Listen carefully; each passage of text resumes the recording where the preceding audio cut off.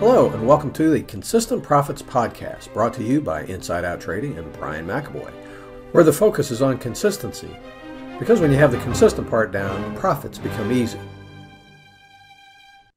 Hello, everyone. This is Brian McAvoy with a new episode of the Consistent Profits Podcast. I'm very excited today to be interviewing Jerry Allison of Traders Accounting. Jerry, thanks for being on the podcast here today. I am very happy to be here, Brian. Thank you for having me. Yeah, I am. I'm jazzed to have you here. Jerry, so everybody knows, Jerry is he's an accountant, but he's also a consultant, a mentor. He's got a lot of years in the accounting field, business field in general. And so today we're going to be talking about, some of the business considerations that are very applicable for traders. But pay attention. I know this might, at first sound, boring and dry accounting, but no, this means money for you.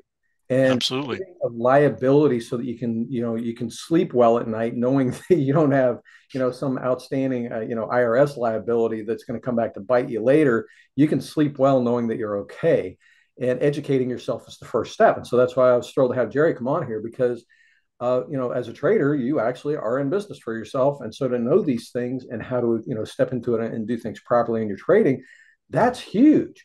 And Jerry's the perfect guy to have on to discuss it. So yeah, let's just go ahead and jump into it. And again, Jerry, thanks for being here, man. This is awesome. You're very welcome. And I want to talk to everybody today about why it's necessary to think about thinking in terms of a business. Certainly, if you're a trader, you have the option of just going out there and investing your money with a broker and trying to make some money. But once you start wanting to deduct expenses and once you start wanting to optimize your tax picture, that's when you start running into problems because there's a lot of traps that the IRS has laid out. Matter of fact, we want to talk about, first thing we want to talk about is probably trader tax status. It's probably the number one thing that people, that traders start to look at and see that they want to actually get into. Trader tax status is a choice, really, with the IRS. It's not something you have to file for with the IRS. They don't need a piece of paper from you. You just actually do it on your tax return. But you've got to meet the criteria for it. And what happens then is you are allowed to deduct your expenses on your tax return. And it's always been my contention that traders have a lot more expenses than what they realize. I talk to clients all the time, or consulting clients, and they say, well, I don't have that many expenses. And I start chuckling inside my head a little bit. And I'm thinking, you have more than what you think you do. Just to name a few, you've got data feeds. I mean, a lot of serious traders have data feeds, or they have subscriptions to software. Those are two big ones. Or they subscribe to some service. It's a charting service or something where they're spending a lot of money to do this. Even a home office deduction can save money. So there's some issues there. Sure. So go ahead, Brian. Yeah, well, no, and I'm glad you're bringing all this up, because as far as the trader tax status, well, just like I said, just a lot of people cringe when they hear the word formality. When I first got in the working world back in my late teens, I very quickly learned to appreciate certain formalities in business. And as I learned more and more about business, just in the different jobs that I was working, going through school and stuff, I totally really started appreciating some of the formalities, because they mean so much, from, first of all, running a good business. Yes. And being successful and being able to sustain success when you achieve it, but also, money wise and tax wise. I mean, just in so many regards, some of these formalities, they seem like a pain in the butt, but they're huge, and they've been established for a reason. They're good practices that actually benefit you if you'll pay attention. And so, talking about with trader tax status, one quick question, kind of even before we jump into that, because you were saying, you can start, you can just take your money and start trading. is it really important for traders to differentiate the entity through which they're trading and setting up a business, or is it really is it almost inconsequential in trading as a sole proprietor? Is that okay? And we're going to come back to a little more aspects of this, but just in general, what are your thoughts on just the entity formation to start with and actually setting it up as a business? Yeah, entity formation is actually very critical. Um, and the reasons for it actually go back to it sound like I'm getting the cart before the horse, but it goes back to deducting expenses on your tax return. Mhm. The scenario is when you start deducting expenses on your tax return, your personal tax return, that's when the IRS starts perking up. And that's when they start taking notice because you'd have to do it on a Schedule C. And Schedule Cs are notorious for being audited. Every audit I've ever been involved in, except for one, has centered around a Schedule C. So you do raise the audit risk. So what we try to get our clients to do is move it off into an entity. Now you may be thinking, okay, well I can form an LLC or partnership or whatever. There are certain things that work and don't really work for traders. One thing that does not work for a trader is a single member LLC. And you may say, well, it's an LLC. I can take deductions, right? Well, a single member LLC gives you asset protection. That's one plus, Mhm. but it puts everything right back on that Schedule C again. It doesn't really do anything as far as getting away from IRS scrutiny, Oh. and it doesn't open up any deductions for you. Matter of fact, the Schedule C, whether you just invest as an individual trader or through a single member LLC, there are huge limitations on the home office deduction. You can't take it fully. And so what we try to do is get the trading business, if you will, and again, we come back to that word business, Mhm. get it off the personal tax return. We don't want it there. And so that narrows things down really to partnerships, S corporations, and C corporations. Mhm. Those are the three. Right. Now, what we do is we recommend to our clients that you form an LLC first and then elect to be one of those things. What is nice about LLCs is the the individuals, the owners can change how the LLC is going to be taxed. For example, husband and wife go into business trading, and maybe one of them doesn't actually do any trading. It doesn't matter. They Mhm. form a partnership, an LLC partnership for trading. And this is one of the routes that we actually advise our clients is that they start trading. It's off their personal return. It's through a partnership return, but it's a pass-through entity. Everything still passes back through to their personal return, but it does it in a cleaner way. It goes on the Schedule E rather than the Schedule C. So there's less audit risk that way. You get rid of the IRS scrutiny and you pick up that home office deduction without any restrictions whatsoever. And there's a few other things that happen there. Now, let me get back to what I was saying. Later on, let's suppose they're doing really, really well. Mhm. We can file an election with the IRS to be treated as an S corporation. We can change how the LLC is being taxed. And so a few years down the road, it's possible to change to a C corporation, or it's possible to change back to a partnership. And one of the reasons I like that flexibility, because if tax laws change and there becomes an entity that's a little bit more favorable Mhm. for taxation, we can file an election to change the LLC to that form. And it's really nice. That's cool. All right. Okay. Um, well, and for the listeners who have never run their own business, and if the term Schedule C is something you're not familiar with, anytime that you're like when you're doing your own personal taxes, a Schedule C is the extra form in addition to your W-2 and Mhm. 1040 that's for you personally. The Schedule C is where you would have all your business related income and expenses. Um, Right. as like a sole proprietor, like if you're just going to run say you're going to make woodcraft stuffs out of your garage and sell them or whatever. Um, Yeah. but yeah, what he's talking about, the Schedule Cs, that's the IRS form that goes with a business that's attached to you personally. But different entities have the different forms and tax paths, so to speak, with the IRS. Like you're saying, with the Schedule E would be for partnerships. And then corporations, of course, have their own forms.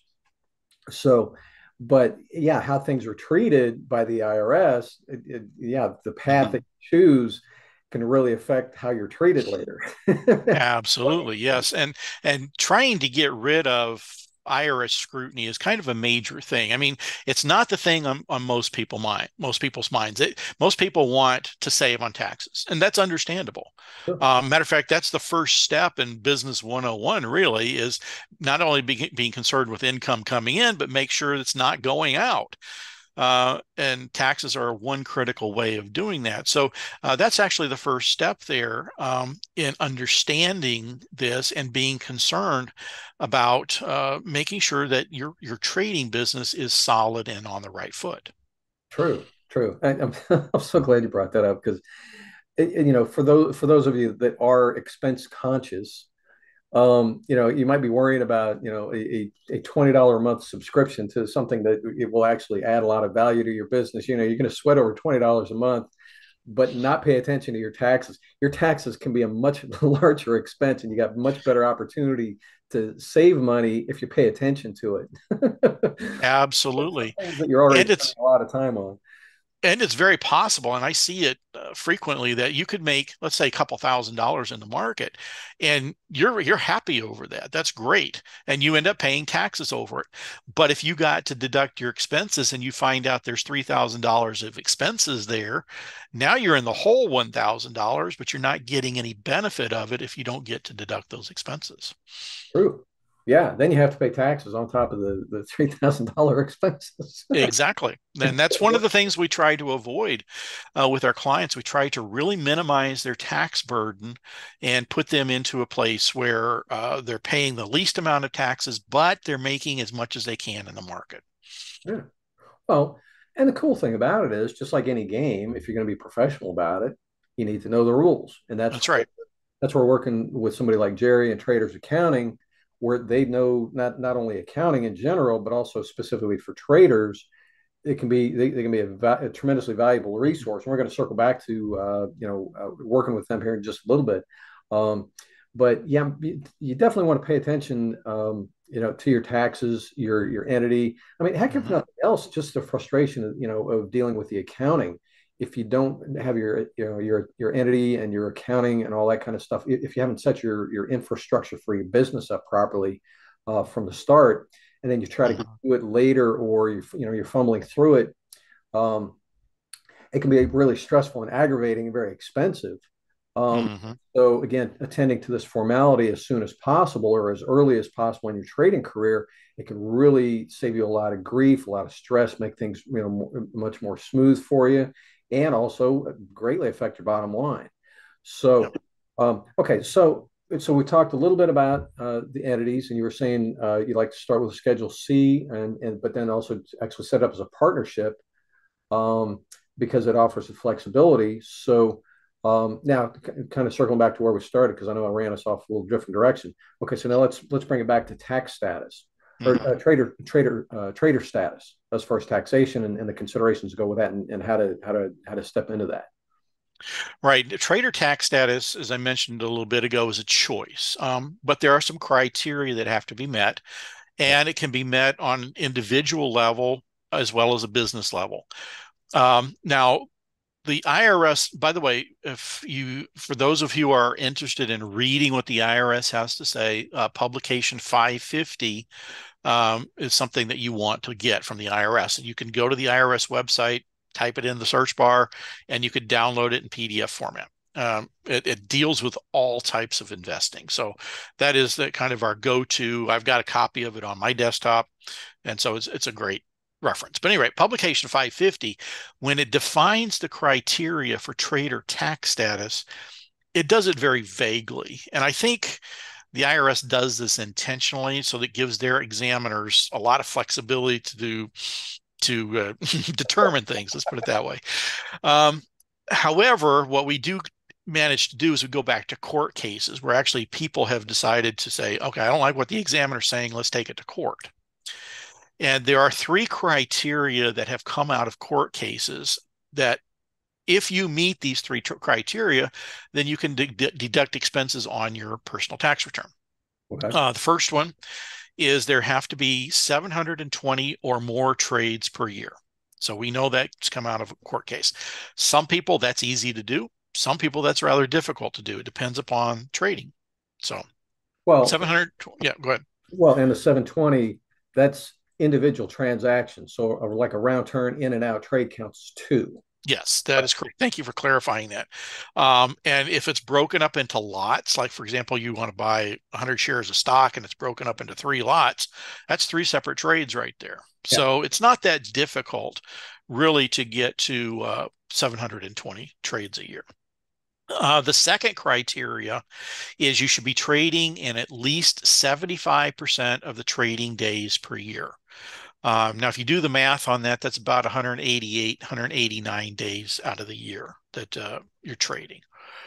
Now, I'm going to talk about those two. Why are they so stringent? One of the things that does come out of the general information in publication 550 is the IRS wants you treating this like a business. Here we go back to that term business again.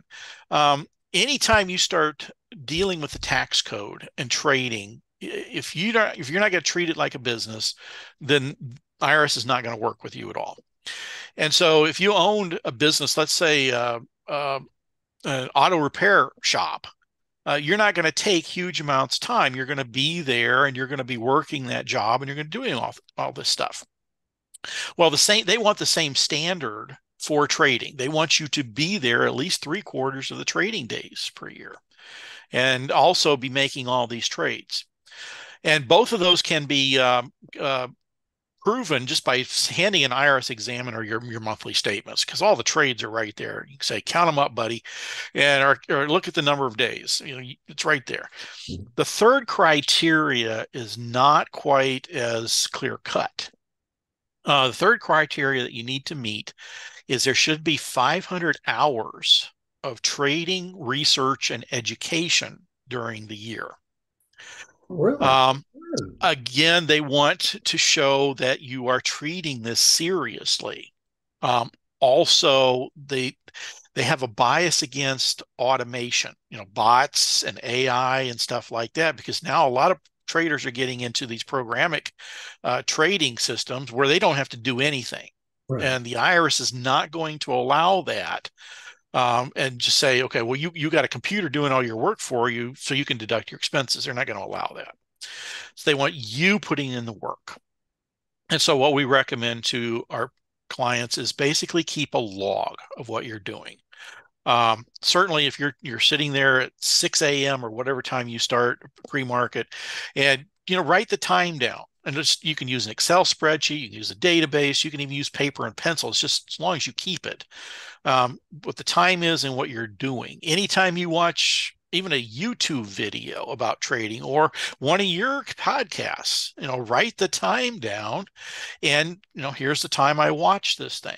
And all that collectively adds up. Education, if you go and you educate yourself at a training session, or you go to like the money show in Las Vegas, all of that is time that can be added into this. So it's really not that difficult to do. You just got to be able to prove it if the IRS ever has a problem.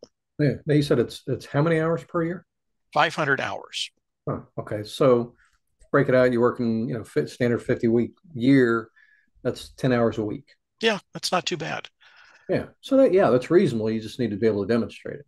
Exactly. And so that, particularly if you're going to be deducting your expenses on the Schedule C of your tax return, I'm going to keep going back to that because it's really important. As long as you're going to be doing this as an individual and not as an entity, you have to maintain those criteria.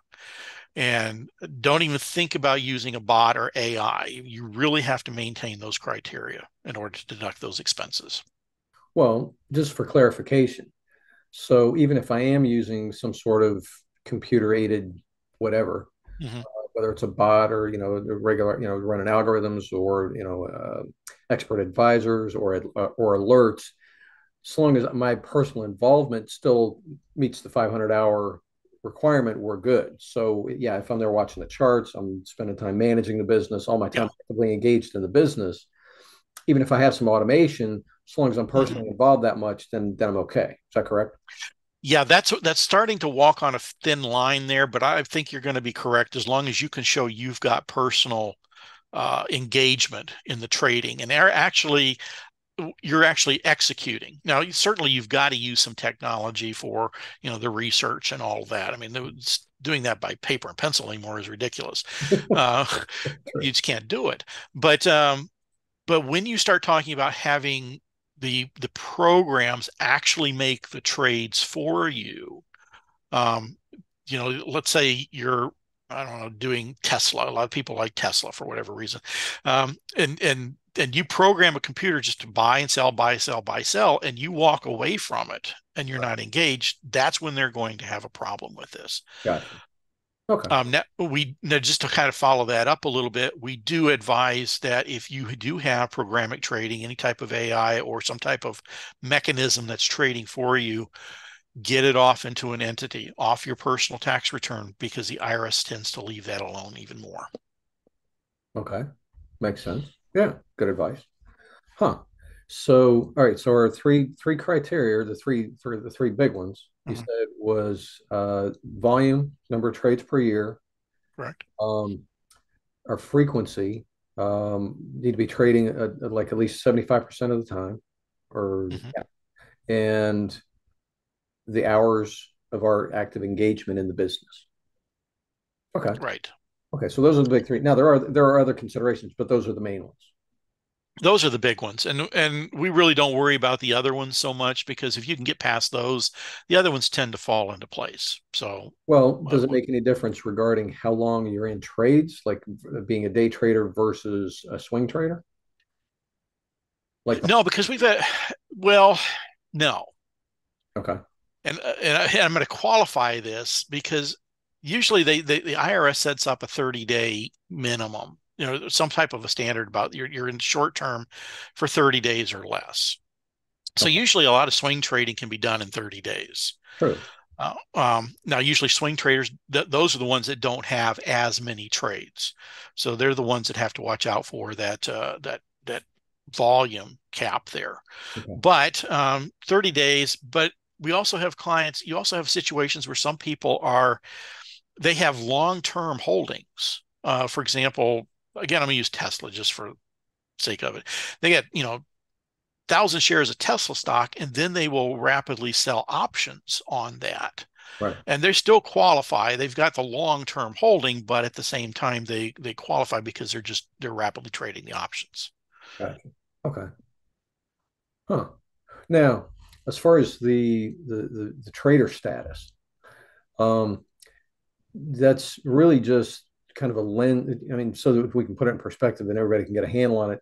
You said because it's not really something that form you have to fill out for and Mhm, qualify for. It's just something that you do. mhm. Um, where does that come into play then regarding our taxation? And is it primarily if we're just dealing with the Schedule C? If we get off the Schedule C, is the trader tax status really even that big of a deal?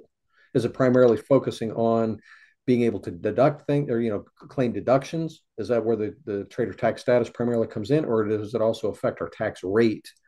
Like long-term versus short-term gains, that kind of a consideration as far as the tax rate. Right. The primary concern is just being able to take the deductions. And indirectly it will affect your tax rate because it could lower you into a lower tax bracket. But Oh, it does not change the taxation of the gains that you have at all, long term versus short term. That's all going to be done at the standard individual tax rates in that case. okay, Um, Now you kind of nudged into a very gray area here that I do want to kind of briefly highlight. okay, Trader tax status, when you go read about the court cases, you read publication 550 and all that stuff, everything that they cite there is referring to individual traders, people who are doing it on their personal tax return. There is absolutely no guidance for entities whatsoever huh. as of this point. Okay, And so you've got 2 points of view that have arisen. One point of view is the risk averse view, because, well, we don't have any guidance, so you still need to maintain those standards, even if you are in an LLC partnership. okay, And the other point of view is those standards are for individuals because the IRS really doesn't want you just deducting anything on a Schedule C. But when you get off into an LLC partnership, you have taken the effort to form that business. Businesses have expenses and therefore should be allowed regardless of the amount of trades that you make. And so it depends on where you fall down on that view. And so you have to kind of determine whether you're risk averse or not and whether you want to take the chance. Yeah. Okay. Well, another consideration here, and really this is kind of stepping all the way back, is if you're going to be doing your trading and setting up this financial activity as part of your life, and you're just going to do it as an individual, you go to the broker, you're signing papers in your name, everything is in your name, and all that kind of stuff. Yeah, the tax considerations, it can get kind of challenging because yes, you're doing it strictly as a sole proprietor and as an individual. The benefits of being able to do things as a business, like we've been talking about, is if you're treating it truly as a business, you file, with your Secretary of State and you establish a business entity that has its own name, it has its own tax number, has its own bank accounts, and all the relationships that you engage in with your trading are done through that entity. That's how you're treating it properly as a business. And now, yes, businesses. Well, here's one of the big reasons you want to do this. Mm-hmm. You treat it like a business. And yes, you buy, let's say you spend, $5,000 on a really nice computer setup and everything for your trading business. Mm-hmm. If you're doing it as an individual, that's a personal expense. And you may Yeah. or may not be able to deduct it, even though you're doing it for your trading. Mm-hmm. If you do it properly as a business and you use it just for your business, it's not for your gaming and that kind of stuff. It is for your business. Mm-hmm. You buy it through the business account. Like I said, you're doing it as a business properly.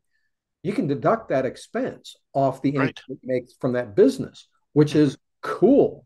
Yes. Like you noted at the beginning here, Jerry, yeah, when you actually start thinking about all the money that you wind up dropping on stuff, if you can take it as a tax deduction, it really adds up and can have a big swing for you.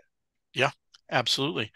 And but that's why I advise clients. I mean, particularly in an LLC, like multi-member LLC, you can deduct these expenses. And a lot of time when I do webinars, I go through an example that shows him how you can get the government to pay through refunds for your LLC. Because we're talking about these deductions that you couldn't normally take as a person, like $5,000 computer. I can guarantee you right there, just about with any state in the country, that you deduct a $5,000 computer that you couldn't deduct personally. If you do that through an LLC, the refund you get for that will pay for the LLC fee each year and will pay for the tax prep fee. That's the refund paying for that. So the government's essentially paying for your LLC. Yeah. Yeah. And one instance I like to use, and I mentioned a little bit ago, is that home office deduction, because that's a critical deduction. Oh, yeah. And you can deduct enough through that you can't do on the personal side, that again, you'll get the refund that can pay for that LLC without any sweat. Yeah. Well, and with home office, the cool thing about it, again, anything that you're buying for the business that you put in that home office, and that is dedicated space for your business, so you're doing it properly. Um, so first time I went through this whole exercise with home business years ago, I was thrilled because yeah, you can deduct square footage, the percentage square footage from your home. So a lot of your home expenses, you can take a percentage of those in certain circumstances. Your utility bills, your insurance, a lot of the home related expenses now are business expenses because you're allocating that part of the home for your business. So yeah, a whole lot of stuff that would normally be straight out of pocket, now it's a business expense, it's a deduction. And so you want, again, I'm not saying this, to be cute and make a game of it, but the thing is, you're going to be spending all this money, if you're going to be devoting part of your home for your trading business, you might as well gain the benefit of it. Go ahead and do it right, attend to the formalities, and then it really is a big benefit for you. And like you're saying, yeah, the tax refund that you get because you've been able to deduct all these expenses, yeah, otherwise they would be straight out expenses and you're paying taxes on your full revenues and not your actual, what should be your taxable revenues. That's right. So I mean, this is a cool aspect of accounting that, like I said, a lot of times you say accounting to people and they're going to roll their eyes like, oh, yeah. It's like, no, there's certain things about accounting that you can get fired up about because it has a Absolutely. big impact on your account balance. Yeah, what's really cool is when I do a webinar, the host will come in after I get done with webinar and say, "I thought that was going to be boring. Here it was exciting because we were talking about ways to optimize the tax strategy and get money back from the government that you never knew was possible." And so the idea there is really beneficial to traders out there if they employ it right. Well, the flip side of it, and even better, again, running it truly as a business, Mhm. one of the things about operating as a business and not as an individual, where most people used to, you got your job, you go work a few weeks, you get the paycheck after the fact, and they withhold money from your paycheck and all that kind of stuff. With a business where you're bringing revenue in directly to you, you file your taxes quarterly, and so you're paying your taxes quarterly. And yeah, so you're not having to wait until the end of the year necessarily to get that money Mhm. back. You get to keep it up front because you're doing your taxes as you go. So it's like, if you're managing your business properly, you're putting there's less going out in the first place. Right. You're certainly more in control of what you can do. Oh, And huge. instead of letting your employer control your life for you or whoever, you are now in the driver's seat and you can make those estimated payments. You know exactly what's going on. And quite frankly, there's an adage that if people knew what they were paying into the government, we'd probably get tax reform right away. Um, and as a business owner, you know what you're paying in there. It becomes an important part. You have to write that check manually and send it into the government or do it online. Oh, So I think it's an important piece to this whole puzzle. oh yeah. Yeah. Well, yeah, this actually is pretty cool stuff. And it's fun because, I mean, of course, being an engineer, I've always been, kind of a numbers geek anyway, but this kind of stuff, it actually is really cool. Well, I'll tell you what, we've covered a lot of ground, and I would love to, there's a lot more to the story here. And Right. what I would really love to do, if you're game for it, Mhm. is have you back, come back on. We could talk more about the specific entities from a tax standpoint, some of the checklists as far as setting things up, Mhm. um, legal considerations. Oh well, one question in general. Sure. I mean, you've got your own financial services firm, but you're one of the key players at Traders Accounting, which is Mhm. an excellent firm, been around for a lot of years. Raven runs it, excellent person, She very is. a very first class operation you guys have there. I mean, I've known Raven for a lot of years. Very above board, very straightforward, very helpful, always taking good care of customers. Um, and you guys, you got the accounting side of the specialty in trading, so you know the rules, Mhm. and you work with traders all across the country, correct? Correct. Yes. Matter of fact, a few in Puerto Rico too, I believe. In fact, I know I did a tax return for somebody in Puerto Rico this year. So, but yeah, we can set up entities and we do tax returns for anybody anywhere in the United States. So, Oh, and this is huge for anybody who's thinking, yeah, yeah, oh, yeah, I need to go ahead and set up an entity, an entity, and get my business set up. This is really important. This was a costly lesson for me back in my early days when I didn't know anything. When you're wanting to set up your business, yes, there are certain legal things that you need to do. Like mhm, the filing with the Secretary of State where you live, filing the articles of organization or whatever, and the various filings to set up your business. Don't go to a lawyer. Go to an accountant. The accountant understands the legal side and the accounting side. The lawyer, right. the lawyer only understands the legal part of it. Exactly. The accountant, they can help you attend to all the legalities and get your accounting set up and advise you on your taxes and the best way to approach it tax wise. And the other reason you want to work with an accountant and again, instead of just doing this on your own, working through a lawyer, is there are different considerations depending on your circumstances as far as what entity you set up. Um, and like the activity, just like if you're investing in real estate, this one will be a little more relatable for other people.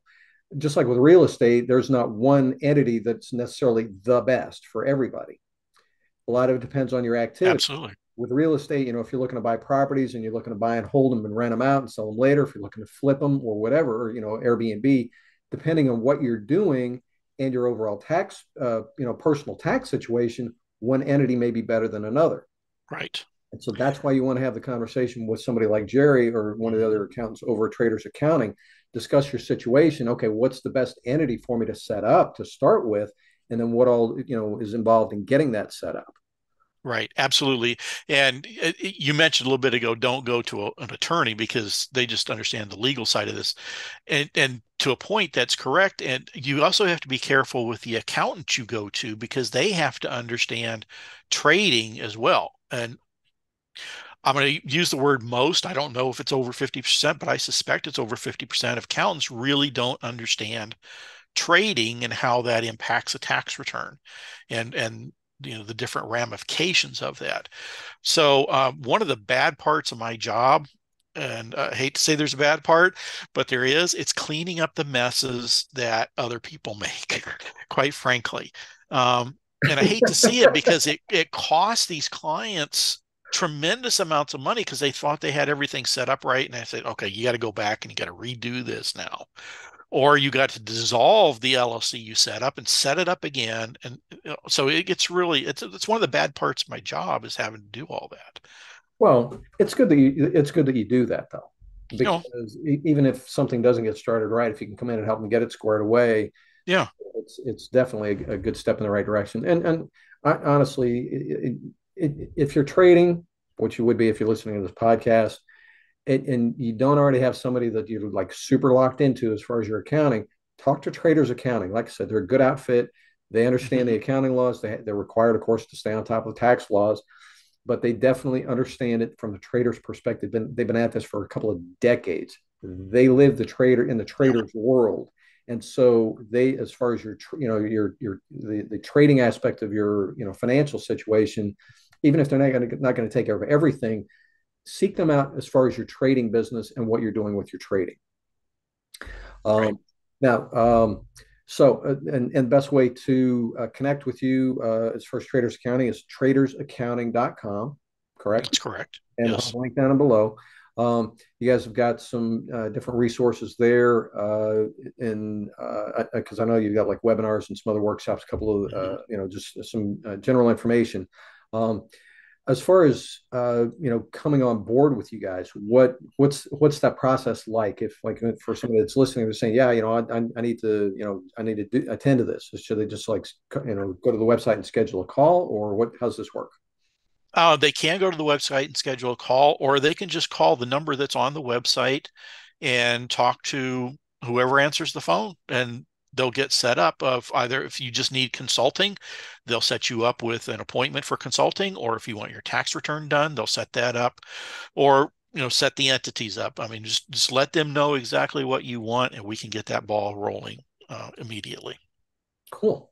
Um, well, and just to kind of help set expectations, as far as if they are basically starting from scratch, they do want the entity set up and help with getting the accounts and attending the formalities. Generally speaking, I understand it's a range, a little different from state to state, but generally speaking, how long does that process take as far as just getting the initial setup work done? As far as like that, well, because we also do need to include I would think as part of the service, you can help people set up as far as their own accounting software that they use at home Mhm. for tracking their or running their business. Um, and so anyway, as far as the initial setup, about how long does that generally take? It depends upon whether the state is busy or not. The official time frame is 2 to 4 weeks. Oh, Everything is done. However, I have seen lately that in a few states it's getting done in days, not weeks. So, I mean, the moment it gets in there, he gets back out from the state, and I'm having what's called a coaching call with them to talk to them about the last steps and getting things going, brokerage accounts and things like that going. So sometimes it can be done really quickly. okay, okay, cool. Um, Wow. Well, I'll tell you what. Again, I was thrilled to get you on the call today. I really totally appreciate you taking the time, and I look forward to having you back on here. Now, for future calls, like I said, we can go a little deeper into some of these certain aspects. Do you also, could you also speak to um, asset protection and structuring of, a person's finances for asset protection and estate planning? Is that something that you guys also can help with? We can speak about that in a very superficial way, but that is more something that you really, in this case, you want more of an attorney if you want in-depth conversation about that. So, in that case, we can just mention things very superficially and just kind of generally talk about it, such as like a revocable trust, irrevocable trust. And also it's different based upon states as well. States have different types of entities and trusts and things like that. So we can kind of give some general information on that. Okay. Well, yeah, if you wouldn't mind, at some point being able to speak to that, because as far as estate planning, that can be a big deal. And so, particularly from a tax standpoint of it, yeah, if you are not tending to your estate and Hmm. you've got a reasonable amount of wealth to pass on to your heirs, how you go about passing that on can have some serious ramifications Absolutely. for your Yes. heirs and how long it takes and how much of a pain in the butt it is, Hmm. all that kind of stuff. So, yeah, that's a good consideration to keep in mind. And yeah, if we could talk about that. But for now, I mean, even just within, setting up your trading as a Yeah. proper business and running it properly and good practices and all that kind of stuff. Yeah, I'd love to have you back on. We can get more in depth on that kind of stuff. So, That'd be great because you mentioned a little bit ago we are scratching the surface here, and I mean I think we're scratching the scratch on the surface. So it's there's a lot more to this. So I hope nobody just goes and jumps out and does something. And you really need more information on this. true. Oh, well, and at the same time, don't feel that it's overwhelming. It's Right. just an aspect of being a serious trader where you're actually maybe wanting to trade for a living or establish some good wealth to retire on, or income for Hmm. retirement or whatever, and trading it properly and getting things set up properly, educating Hmm. yourself so that now things run smoothly and everything's done properly, so that you gain all the tax advantages, the whatever financial advantages. Again, looking toward the other aspects of having a financial asset, Right. um, and you're doing things right, and you're doing it in Hmm. an educated manner so that you know that you're okay and you have that peace of mind, that security, Exactly. you've got the good support here. That's So right. yeah, absolutely worthwhile, and especially, I mean, if this is something where you're wanting to treat it, with some significance, and you've got a significant amount of money tied up into it, or looking to build that significant amount of wealth, it only makes sense to treat it with proper respect and attention. Yes. So Very much so. Jerry, again, this has been excellent, man. Any last final words of wisdom besides just don't run off and just start doing stuff? um, Actually, that would be it. Just make sure if you're going to do something, talk to somebody who knows what they're doing before doing it, because it's so critical to get this set up at the get-go. Because the concept here is to get it set up so you don't have to think about it later. Because as we know, trading can be affected by emotions.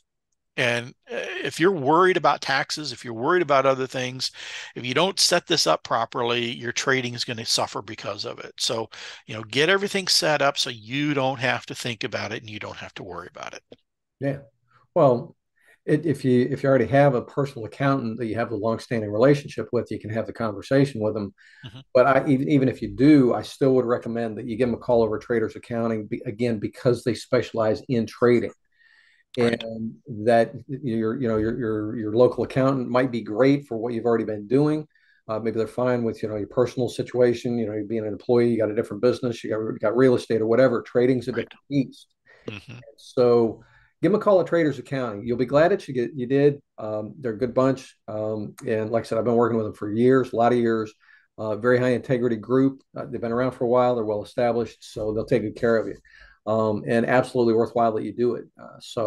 Yeah. Um, yeah, excellent. Well, we'll go ahead and wrap things up. And again, everybody, I applaud you for being here and taking the time to educate yourself and learn and develop as a trader and as a business owner and investor, which you are. Um, and I look forward to seeing everybody on the next episode of the Consistent Profits Podcast. Take care. Cheers.